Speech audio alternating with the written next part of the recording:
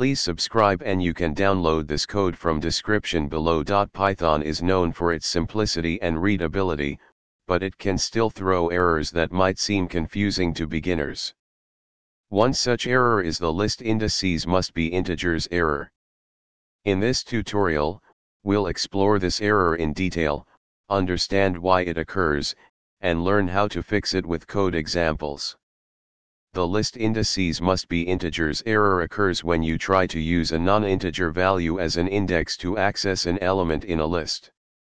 Lists in Python are zero-based, meaning you access elements by specifying their position using integers. Here's the general structure of the error message. The type in the error message indicates the data type of the index that caused the issue. Using a non-integer value as an index. The most common cause of this error is attempting to use a non-integer value, example float, string, or other non-integer types, as an index to access a list. Mixing up data types.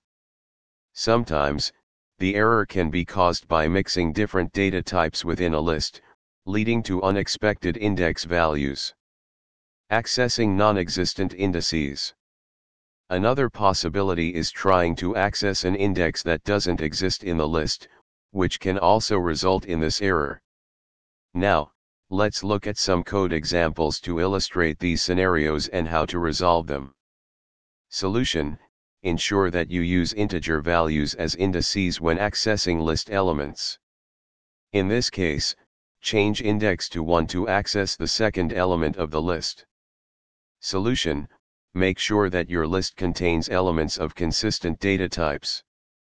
In this case, consider using an index that corresponds to the position of the element, example index equals 1. Solution: verify that the index is within the valid range of list indices. In this case, you can access elements at indices 0, 1, and 2, so using index equals 2 will not raise an error. The list indices must be integers error is raised when you attempt to use non-integer values or out-of-range indices to access elements in a list. By understanding the causes and solutions, you can effectively address this error and ensure smooth Python program execution. Always remember to use integer indices that exist within the list when accessing its elements. ChatGPT